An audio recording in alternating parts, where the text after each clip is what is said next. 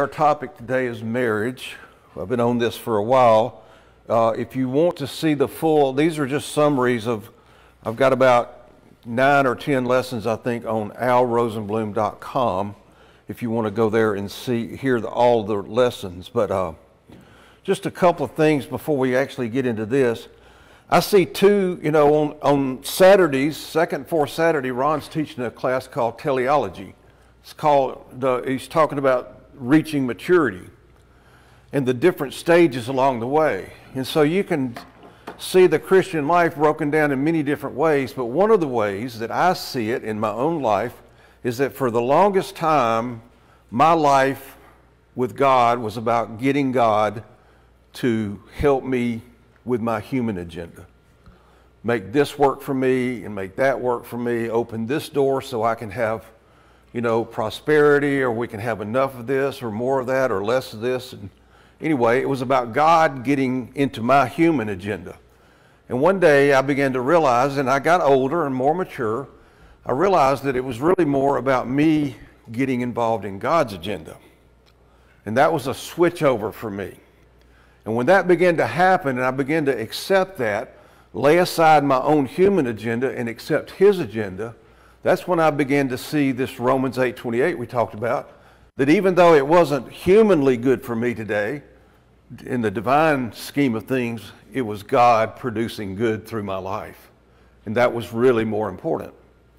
Another thing that I want to introduce with is the tendency that we have is very dangerous, is reading our human experience into the Bible. For instance, I grew up in a home with a very strong father and a very, I won't say weak, but a very agreeable mother with him. So she was kind of meek and mild, and he was very gentle, but he was very firm, and it was a good environment to grow up in. And later on, when I got saved, I was taught by someone who had a very similar type of marriage, very strong personality, and a wife that was, more moderate and agreeable. And so, of course, when I decided to get married, I married a woman that was a wallflower that never had any opinions or anything to say.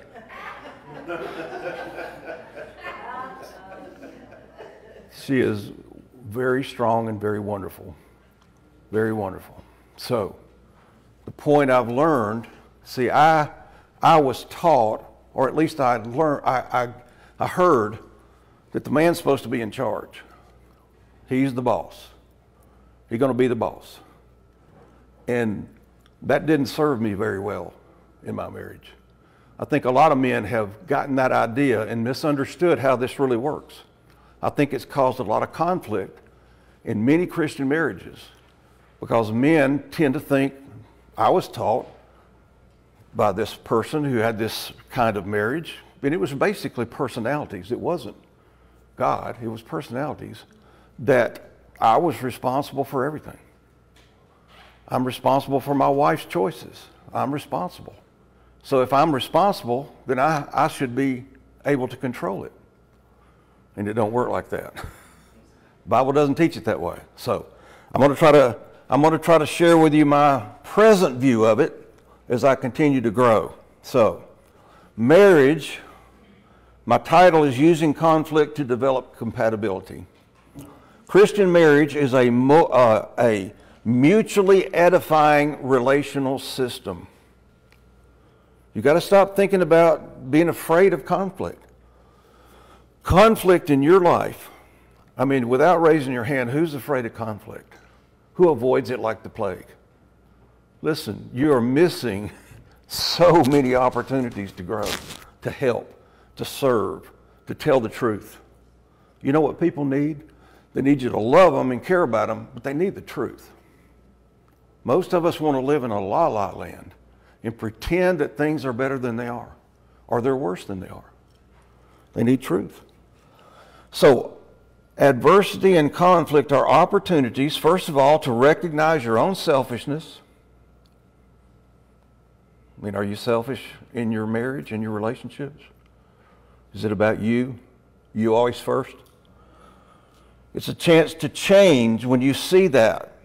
It's an opportunity to see the personal differences between you for compromise. It's a chance to apply divine promises and principles for your growth in God's glory. And fourthly, it's a chance, an opportunity to further habituate new man beliefs and behaviors. Conflict and adversity, these are opportunities to see yourself, to see the other person. See, you don't really know what the other person thinks until the conflict comes. And then you realize, wow, I didn't know that was so important to you. I didn't know you felt that way. Well, let's find a way to work that out so it works for both of us. That's how you handle most issues in marriage. See, it's compromise. So you get a chance to apply the Word of God to your situation, to yourself, to the other person, and you get a chance to form habits with that person. That person is your training partner. You form habits of doing the right thing, of believing and thinking and feeling and doing the right thing. So, submission, just review. Christian wives are commanded to submit to their husbands. That's Colossians 3:18. It's the only place that I can find where the word submission to the wife is a command. Every other place, it's a participle, meaning it's not the main idea in the sentence. It's an accompanying idea. By allowing their believing husband, this is for believing husbands, to influence them in their growth in the Lord. Developing practical sanctification. Now, I'm going to get to the husband today, and I know that my wife is very glad because I've been on the wife for about forever. And the reason is I didn't understand it. I could not understand why a woman was supposed to be submissive. It's to form a visual aid. Colossians 3:18 is the only passage I can find where the wife's submissive role is expressed as a command. But in Ephesians chapter 5, maybe you should go there because I don't have it on the ring. Go to Ephesians 5 real quick. I had it written down for us, but It's down there under husband's role. now I'm wanting verse 20 through 24. So, if you go back to verse 18, Ephesians 5:18, which should be very familiar to you. This is the passage. It says, so then do not be foolish, but understand the will of God. That's 17. Do not get drunk with wine, for that is addictive, but be filled with the Spirit. All right? And that filled with the Spirit is a command. Yesterday we dealt with it in Greek class, and somebody said, well, wait a minute. You have to get the wife drunk to get her to submit. And oh. I thought, well, that's one way. That's one way. What you have after that is 5 participles that go along with being filled with the Spirit. When you're filled with the Spirit, these things are accompanying, as a rule, speaking to one another in spiritual words, spiritual ideas. Singing and singing the psalms with one another. This is worship service. Being grateful to the Lord for everything. And then finally, he says submitting to one another, which is the idea of being open to the influence of other believers. Somebody has the gift of encouragement, and they come to minister to you. Somebody has the gift of mercy, they come to minister. Somebody has the gift of giving, and they come share with you. You're open to be influenced by others. That verb in verse 21, be submissive to one another, if you look at that, is transferred, that verb is transferred to the wife in verse 22. He says, be subject to one another in the fear of the Lord. Wives, the verb in verse 21 is transferred down to verse 20. There is no verb. In other words, the way the wife's submission to the husband is allowing him to influence her like another believer in the congregation would minister to her. She's to be open to his leadership in the spiritual life because that's his role. Listen to this. As he says, for the husband's the head, as Christ is the head, being the Savior of the body. See, Christ is the Savior, not the husband. But as the church is submissive to Christ, so also wives ought to be to their own husbands. Husbands, love your wife just as Christ also loved the church, sacrificed himself for her. That he, and here's the purpose. See, here's how Christ loves the church. Husbands, love your wife like Christ loved the church, so that he might sanctify her. This is practical, experiential sanctification on the husband's part, having cleansed her by the washing of the water with the word, that he might present her to himself, the church, in all her glory, having no spot or wrinkle or any such thing, but that she should be holy and blameless at the judgment seat of Christ. So the Christ is working in the life of the wife or the church to bring us to spiritual maturity, that we might stand before him at the evaluation seat and be holy and blameless. The husband is to love his wife in that same way. His job is to strive to foster her spiritual growth. Every decision he makes is about, will this help her? Will this benefit her in the spiritual life? That's his job, is to help her grow spiritually. Because listen, the only thing at the judgment seat of Christ that's going to count is what is produced through the ministry of the Spirit and the truth of the Word of God, because you love the Lord. You following some human, see, if the husband can persuade the wife through his personality or his whatever, then she submits or gives in or complies because of him. She's not doing it for the Lord. Guess what? She's not going to, that's not divine good. That's not, in the sense, her motive is for him, not for the Lord. I personally believe that what's going to last is what's done for the Lord. So, guys, you could talk her into doing what you want, perhaps, but how's that going to help her? How's that going to help her with the Lord? How's that going to help her spiritually? It's not. No. So the second submissive was 1 Peter 3, and turn over to 1 Peter 3 right quick. We got a second.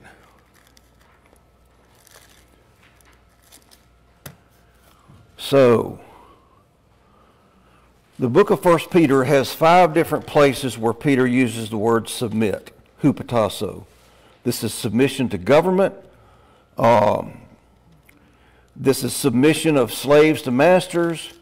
It was Christ submitting to his Father to go to the cross. He's talking about people, believers under unjust suffering, in difficult situations, adversity. What are they supposed to do? Submit to the Lord, for the government, for your employer, for, if they're going to execute you, like Christ. Of course, if you're paying for the sins of the world, then you can just go ahead and give in to that, but I don't think you are. But anyway, in chapter 3, verse 1, he says, in the same way. What is he saying? He's saying, just like Christ surrendered to his Father, just like the slave is to submit to the master, just like you're to obey the government, the laws of the land, wives, be submissive. And that's hupatasso. But listen, to your own husband.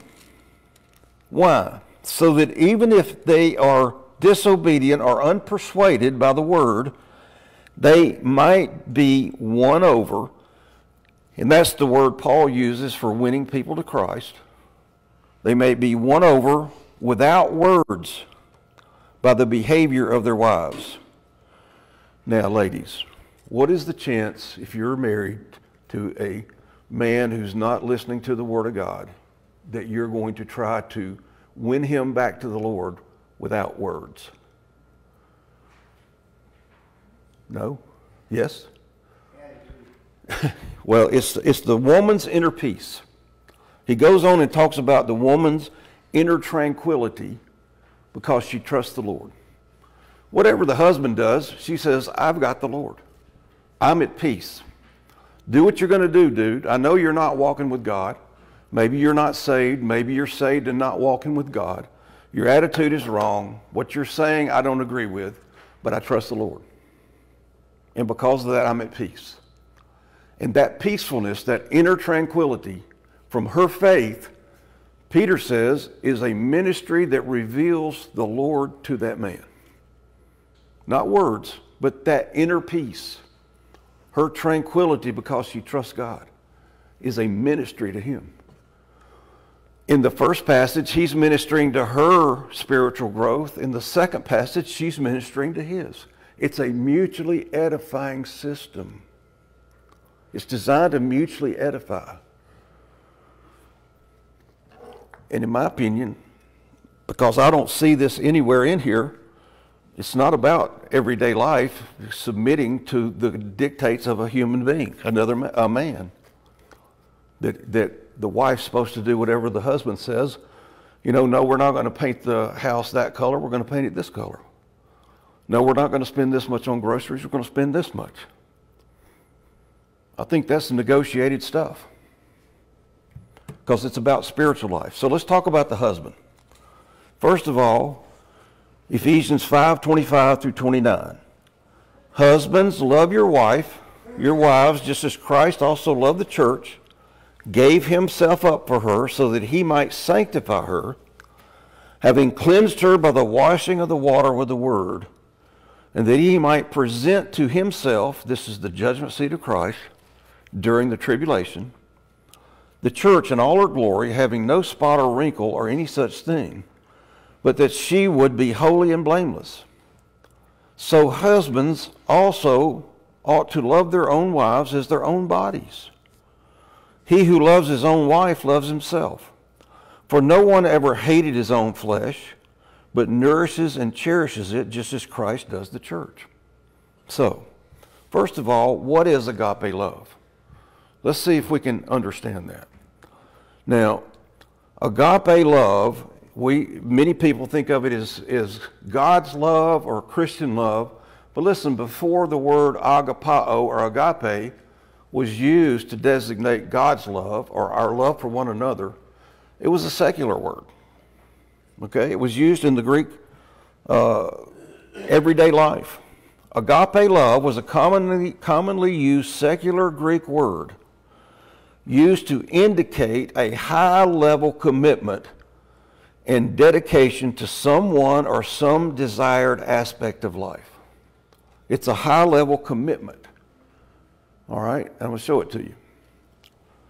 The Pharisees, Luke 11:43.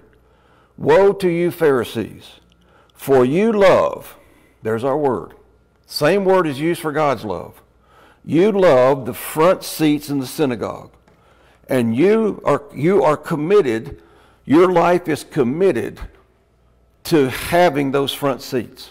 You're willing to do whatever to be in that position. You'll sell out Christ. You'll sell out your mother. They used to take the old people and use the law to steal their homes. So you love these front seats. You love the respectful greetings in the marketplace. Listen to John 12. Nevertheless, many, even of the rulers, believed in him, in Christ. They believed in him. But because of the Pharisees, they were not acknowledging that, lest they should be put out of the synagogue. Why? For they loved, agapao, the approval of men rather than the approval of God. The Pharisees and rulers were so committed and dedicated, agapao, that means you're dedicated to something, to having the places of honor and the approval of their peers, that even knowing he was Messiah, they refused to acknowledge him. So why? Because they loved this prominence they had. They loved the prosperity, they loved the respect, they loved the praise. They loved it. They were committed to it. They wanted it. They were dedicated to having it. That's what their life was about. Years ago when I was still physically able, I agapaoed golf. I mean, I ate it, drank it, slept it, played it, spent all my money on it, blah, blah, blah. I mean, I loved it. That's agapao. I was committed to it. I practiced it. I thought about it every day, found opportunities to do it. I loved it. All right. So what is it that you are committed to in your life? What do you love? See, that's agapao. Now, when you apply it to God, in John 3:16, agape love describes the total commitment of God to offer salvation to the human race, even though it meant sacrificing his son. See, God wasn't all emotional about us. God was committed. He's committed to you. When he gave you this promise, I will never leave you nor forsake you. I will provide all of your needs. Those are commitment words. That's a promise. That's a vow. That's a commitment. John 3:16, for God so loved, agapao, the world, that he gave his only begotten Son, that whosoever believes in him should not perish, but have eternal life. That's verse 16. 3 verses later, he says, this is the judgment, that light has come into the world through Jesus Christ. But men loved darkness. Guess what word? They're committed to their evil way of life. Light comes with the truth. You got to change your mind about what the Messiah, who he's going to be, what he's going to be like, and you got to believe that he's going to pay for your sins and rise from the dead. They preferred their evil way of life. I mean, who do you know that prefers their sinful, distracted lifestyle rather than coming back to the Lord? They love that. That's agapao. So,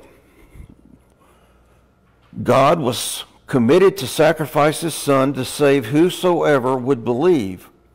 In the same way, mankind was committed to hanging on to their evil beliefs and lifestyles. Many people like that.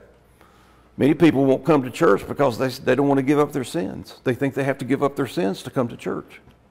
That coming to church is showing yourself or something. It's where you go. It's where you go to learn, to grow, and gain the ability to give up your sins. All right. So agape love is the mindset. You know what a mindset is? You set your mind and you're committed to it. It's the mindset of commitment and dedication of your entire being that God wants from us. Mark 12:30. And you shall love the Lord your God, that's agapao, with all your heart, with all your soul, with all your mind, and all your strength. Totally dedicate and commit your entire self to the Lord. That's agapao. So when it gets to husbands loving their wife, your life is dedicated to benefiting her. Your command is to dedicate your mind, your heart, your soul, your love, your emotions, your behaviors to benefit her in the Lord. That's your job. There is no other job. And you say, well, what about me? You get it from the Lord. You get it from the Lord. And that's how this works. You go, well, who can do that? You got to grow. And your marriage will be the very crucible. It will be the mirror that shows you where you're not measuring up. Every time you fail, every time you lose your temper and you become selfish and, you criticize instead of nurture, what does that show you? That needs to go. Whatever was the root of that anger or that disappointment or that frustration or that behavior, that needs to be rooted out of my soul and discarded and replaced with the truth of God. I think that's mainly what marriage is for, to reveal that to you so you can grow. It has some nice perks to it as well. So, Agape love is defined as a mindset of total unconditional commitment and dedication to do no harm to others and only benefit and edify them, regardless of circumstances or response given. With every one of you here, I've had that mindset for years. I try not to ever do any harm to you. I'm not a perfect person. I'm not really that nice of a person. Am I wrong? I mean, maybe I am, but I love you, but I don't necessarily am not this sweet, gooey person. But let me tell you what I am. I'm yours. You have me. I will give you everything that I have as far as spiritually. I'll give it all to you. Anytime, anywhere you need it.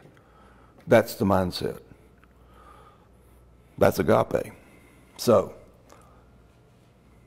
it's unconditional. You say, well, I don't want it from you. I don't want anything from you. Okay. When you do, if you do. Well, I don't like what you said. Well, I'll do it again. Say it again. I'm not afraid to tell the truth. So secondly, Christian husbands, unconditionally commit yourself to do no harm to your wife. Your frustration, your anger, your bitterness. Colossians 3:18, husbands, love your wives and do not be bitter toward them. Do not be bitter toward them. You got to get rid of that bitterness. So you commit yourself to do no harm to your wife and dedicate your life to strive for her edification, her spiritual growth in the Lord as Christ does for you. He is totally committed to you 24/7 for you to grow, for you to come into this experience of loving Him. That's the husband to his wife. When it says like Christ loves the church, what does that mean? That He might sanctify her, having cleansed her by the washing of the water with the word, so He can present her to Himself with no spot or wrinkle, but holy and blameless. Christ strives to encourage our spiritual growth to produce maturity, which is what we call practical or experiential sanctification, in this life and permanent sanctification at the judgment seat. I want you to notice something also, that growing into maturity is described as a cleansing. That's very important. It's a cleansing. Your growth is a cleansing from the old and an embracing of the new. So, a husband is a shepherd. Husband's a shepherd whose commitment to his own growth in the Lord, who is committed for that and to strive for the benefit of his wife, giving her spiritual leadership and an example. The husband is never addressed about authority in the marriage. He is told that he is the head. He is the head. But the issue of authority or submission is only addressed to the wife. He is never told to be in charge, to be the boss, or control his wife. He is to shepherd her in love.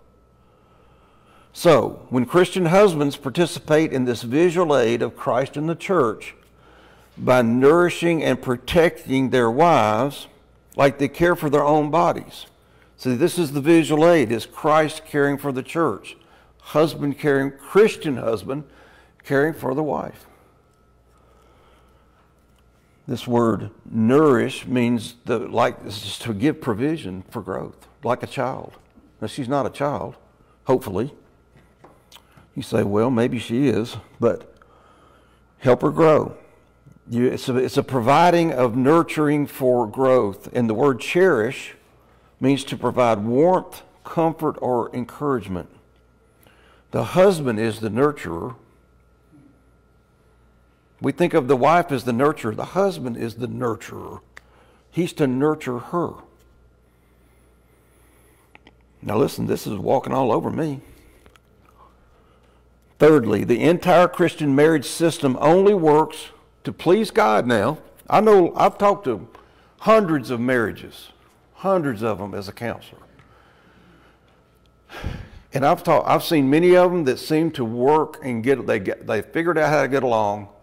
That was by the wife being in charge of everything. The guy just went, I just stay out of the way. I just stay out of the way. I'm like, is that the model you think the Lord wants? Well, we don't know. It just works for us. It keeps us from fighting. Well, that's called surrender. That's surrender. But the point I'm trying to make here is that this only works to please the Lord when both husband and wife are living their lives filled with the Spirit. See, that's back to verse 18. And they're growing in grace. This only works when you're walking in the Spirit instead of in the flesh, living out of your old man anger and greed and selfishness. That's just a recipe for chaos. Fighting all the time. So, the marriage and family discussion in Ephesians 5 follows this command to be filled with the Holy Spirit. Now, from Ephesians 4:25 on back another chapter to the end of the book is a series of commands. I think there's 30 or 31 imperatives. It's where Paul gets to the part about, here's how you live it. And he gives you this command. Do this, don't do that. Do this, don't do that. You know, walk in the Spirit, don't walk in the flesh. On and on. Husband, love your wife, and don't be bitter toward her. He does that, follows that all the way to the end of the book where he gets into this summary of the angelic conflict. Finally, husbands must pursue a general understanding. Are you still in 1 Peter 3? If you'll turn back to 1 Peter 3. This is a really important passage. Peter deals with the wife in 6 verses. In the same way, wives, be submissive to your own husbands, so that if any of them are disobedient to the word, they may be won without a word by the behavior of their wife, by the behavior of the wife. It's your behavior, not your confrontational words. As they observe your chaste and respectful behavior, and that means that's your respect. See, this is submission to God. All submission is to God. All submission is to God. The husband submits to God by loving his wife like Christ loved the church. The wife submits to God by submitting to the husband. And this respectful behavior, this word chaste means spiritual. And respectful behavior. And let not your adornment be merely external, braiding the hair, wearing gold and jewelry, in other words, emphasizing outer beauty. Instead, let it be the inner beauty of the person, the hidden person of the heart, with the imperishable quality of a gentle and tranquil spirit, which is precious in the sight of the Lord. See, that's that inner spirit of tranquility from trusting Him, confidently depending and leaning on Him and not a human man, is the miracle that he sees in her that brings him to the Lord. So, he said, for in the same way, in the former times, the holy women who hoped in God used to adorn themselves, being submissive to their own husbands.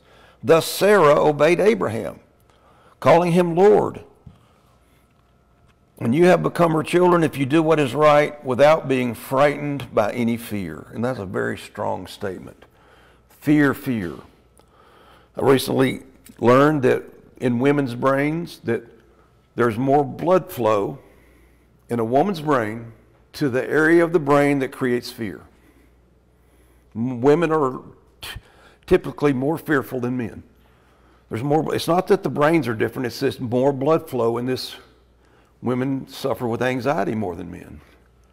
They're worried about many more things. And it's fear often that keeps a woman from being able to trust the Lord and relax and not confront the husband with words and, all this, creating problems. So that's Sarah. Now, husbands. See, you husbands likewise. See, we're back to this whole thing of submitting. You husbands likewise Live with your wife according to knowledge, it says, in an understanding way, as with a weaker vessel, because she's a woman. Grant her honor, assign her value. She's highly valuable as a co-heir of an equal in Christ of the grace of life, so that your prayers may not be hindered. So, the woman is a weaker vessel. You know what a vessel is? It's a body. He calls the vessel the body. So the woman has a weaker body. And I don't think that means strength-wise, physical strength-wise. I think that has to do with her cycles. I think it has to do with hormones. Because women are always changing and they have to deal with that. And I mean, I have 2 daughters. I lived with 4 women at one time.